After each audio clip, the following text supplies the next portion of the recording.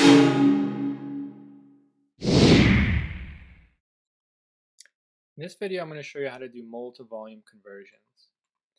Many of the chemicals we deal with are in the physical state as gases, and they're difficult to weigh or mass because they float off the scale.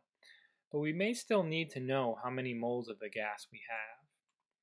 So when you're experimenting with gases, there are a couple of variables that can affect them. So two things that affect the volume of a gas are the temperature and the pressure.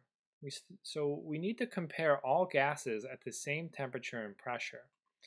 We call that standard temperature and pressure, and it is 0 degrees Celsius and 1 atmosphere of pressure. We abbreviate this as STP, so you're going to use this a lot in this course. This isn't a number you need to memorize. This is on your reference table, but you probably will memorize it. You'll see it so much.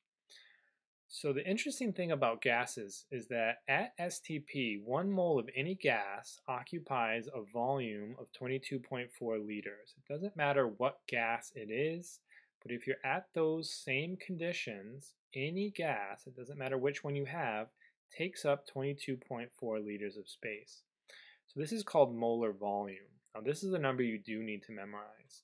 This is our fourth equality. 1 mole of any gas, assuming that gas is at STP, will take up 22.4 liters of volume.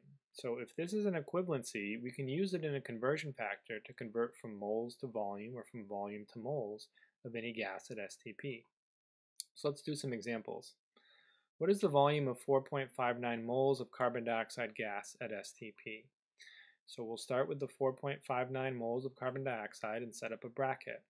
Now I want moles to cross off, so I'll put that on the bottom, and I want to turn it into volume because that's what the question is asking us for. So this is a gas. I hope you recognize CO2 as a gas, and it's at STP. So this should be ringing bells on the chapter test when you get to this question that it's time to deal with molar volume. 1 mole of the gas is 22.4 liters of the gas. So moles and moles will cross off, and we type into our calculator 4.59 times 22.4, enter, and you will get 102.8 liters of carbon dioxide. So that's going from moles to liters. You just multiply by the molar volume. You also need to be able to go from liters to moles. So how many moles is 5.67 liters of oxygen gas, O2, at STP? So we'll start with the 5.67 liters of oxygen and set up our conversion factor. We want 22.4 liters on the bottom because I want liters and liters to cross off. And there's 1 mole of O2 gas and 22.4 liters of O2 gas.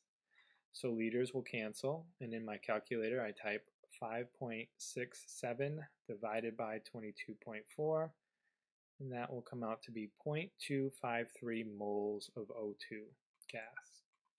So like with any conversion problem, always start with the one piece of information that they give you, and then make a conversion factor to get rid of the units you have and end up with the units that you want. And if you're dealing with a gas at STP conditions, remember 1 mole of that gas is 22.4 liters.